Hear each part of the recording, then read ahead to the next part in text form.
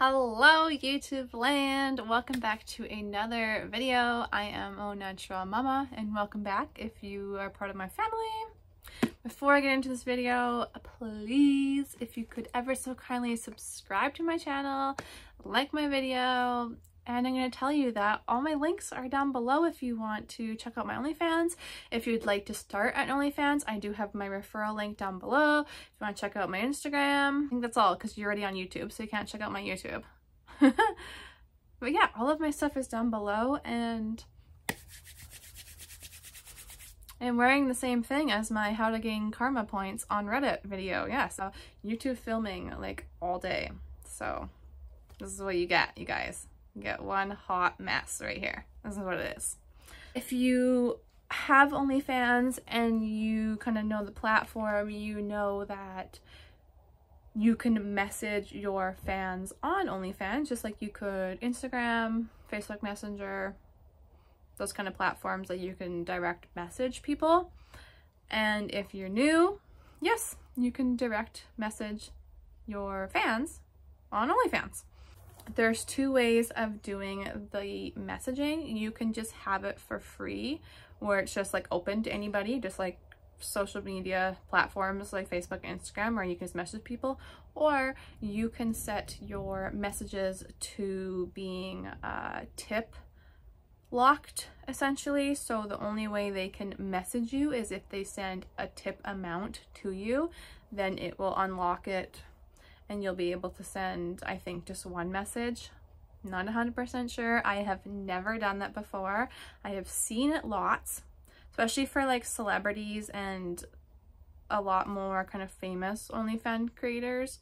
So I'm not sure how exactly that side of it works, but you can set it to tip to message you, maybe if you don't have a lot of time on your hands or you just want to do that. But like I said, I've always had my messages opened to literally anybody. Now, when you make your OnlyFans, you have an option to like set up your profile and to set up your welcome message. So essentially that means that for every person that subscribes, they get an automated message sent to them that says, welcome to my page. And you can set that up or you can have it turned off. But if you set it up, then you can write a little spiel, a little paragraph. You can add a video, you can add a photo, you can have something locked for purchase. Like there's a bunch of ways you could do that. And essentially mine just says like, welcome to my page. I'm super happy that you joined me here and you came over and like you've put a smile on my face, and I hope that I do the same for you. Message me if you want to get to know me. I love chatting. Message me if you have any questions, if you want custom content, like all that kind of stuff. I kind of put into one little message and then it automatically gets sent to them when they come over. Now, some people choose not to do that because they want to message the fan when they're online, like more kind of personal that way. I chose to do it the automated way because I don't get notifications when people subscribe to me anymore, and a lot of time I get it when I'm busy or like during the night.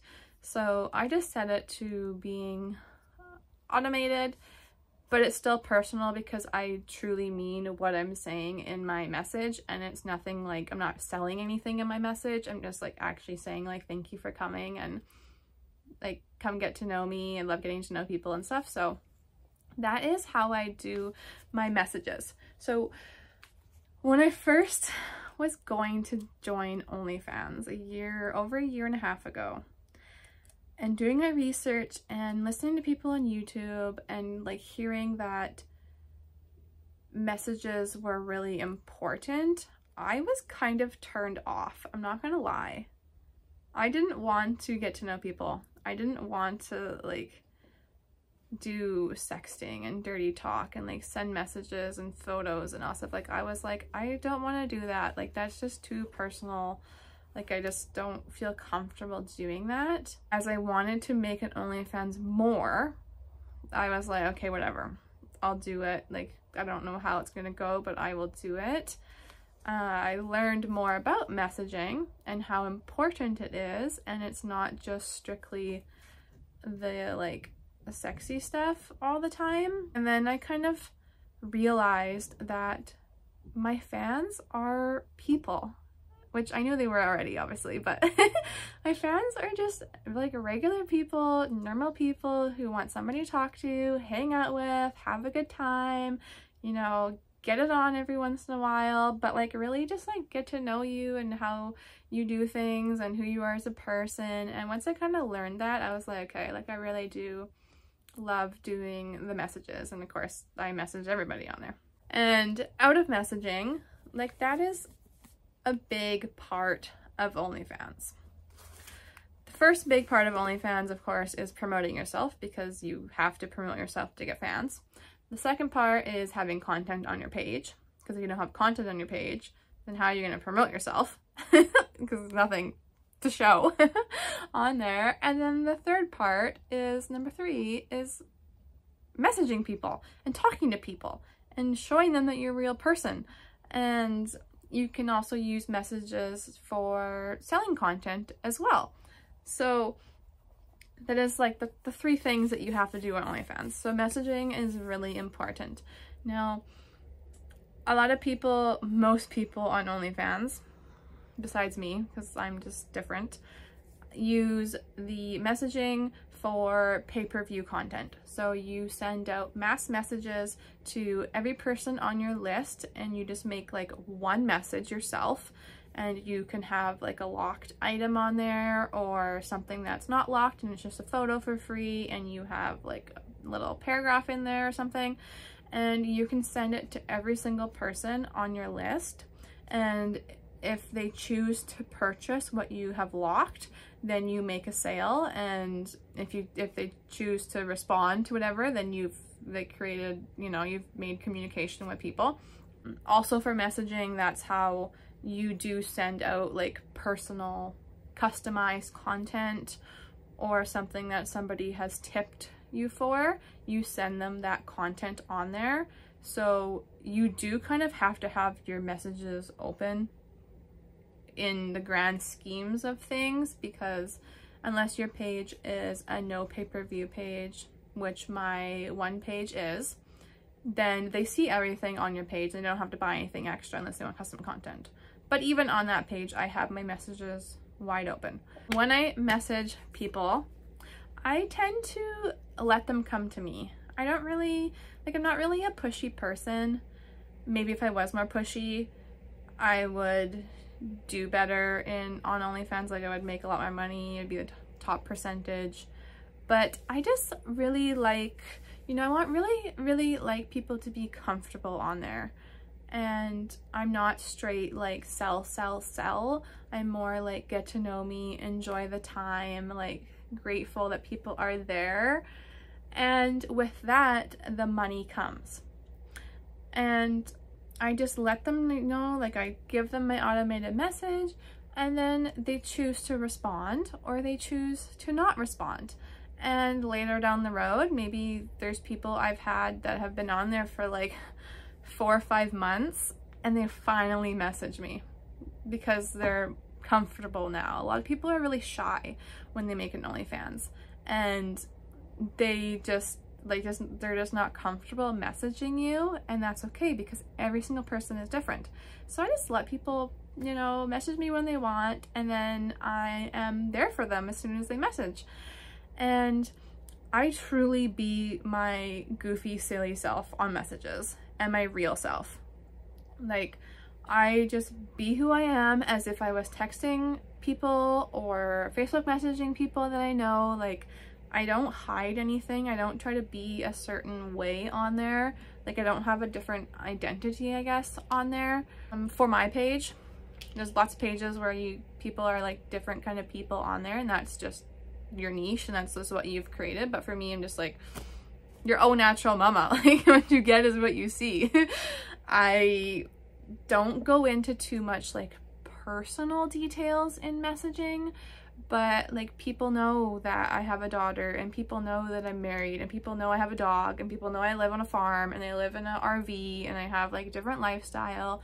and I will tell people if my daughter is sick, or I'll tell people stuff that's kind of happened in the day that's not super like specific, but I'll tell people what's happened in the day. Yeah, I went swimming today, and I like took my dog for a walk, and I went grocery shopping, and now I'm watching Rio on my laptop with my daughter, and I'm eating junk food and stuff. Like, I do that type of stuff. I be as real as I can with them, but also respecting privacy as well, because I try to keep like my family and stuff kind of out of this for now.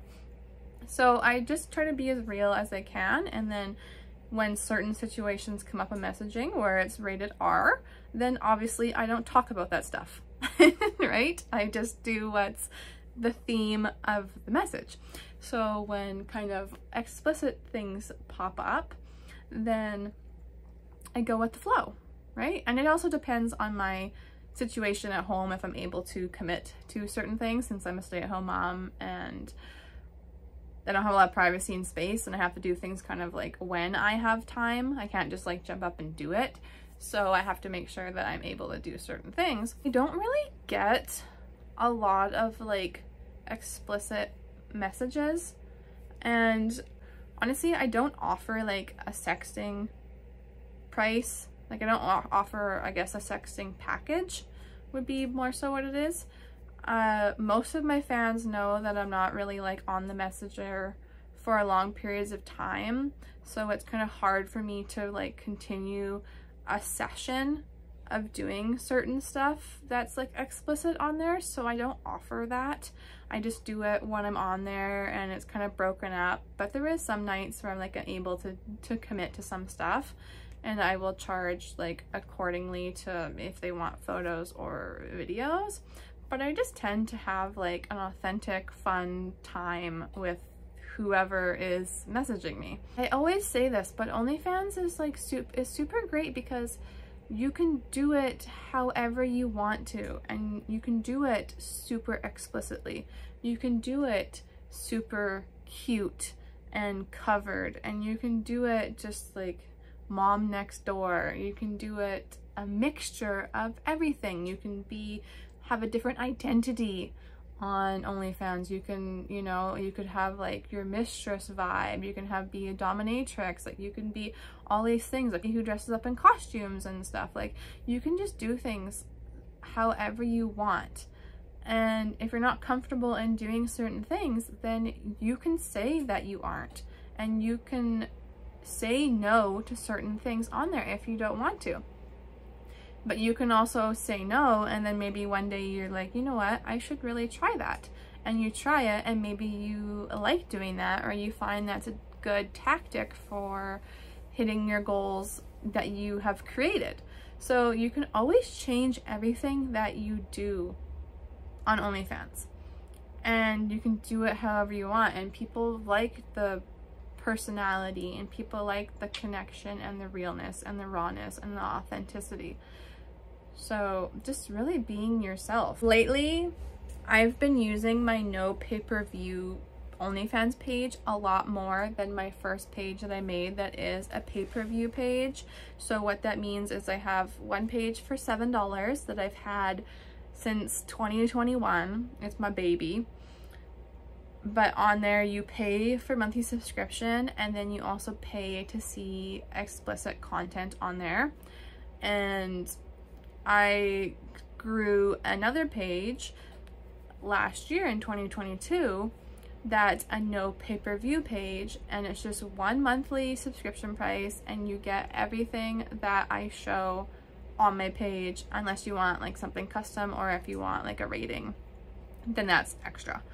But everything is on there. On that page, I don't have to be as tentative on my messages, because I don't have to send out like explicit messages on there, because everybody just sees everything on my page, and what they choose to view is already on there. So they don't have to like message me in the messages to ask for things, or I don't have to put in a little bit extra work in messages that way. There's just people that still message me all the time on there, which I absolutely love.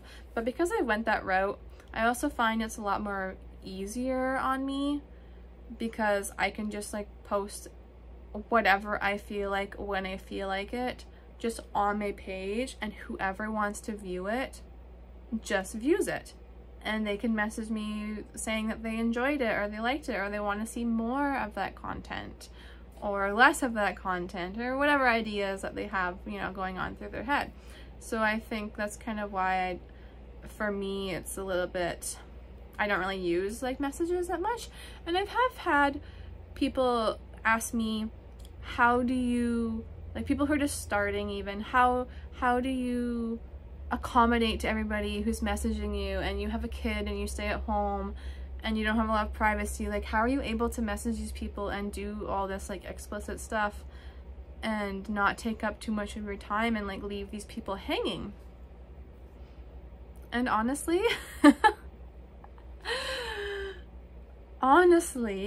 maybe like if I have 100 fans, maybe like 5 message me, honestly.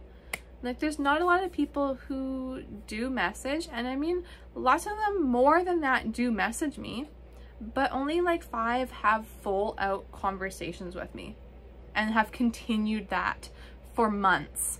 So you don't have to worry about having the pressure of people like constantly messaging you, because through my experience, I don't have a lot of people who are messaging me that much that you would think, right? Like, a lot of them are shy or they just want to be quiet and just enjoy, you know, in the shadows. There's the people who are more forward and more like love to give you advice and love to give you feedback and know what they want, and they'll talk to you.